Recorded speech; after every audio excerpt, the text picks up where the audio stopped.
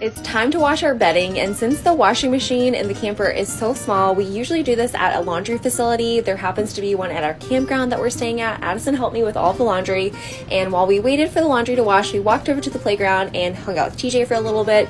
Then we all went back and put everything into the dryer. We used up a lot of dryers, and while it was drying, we went to the pool at the campground, which is right next door.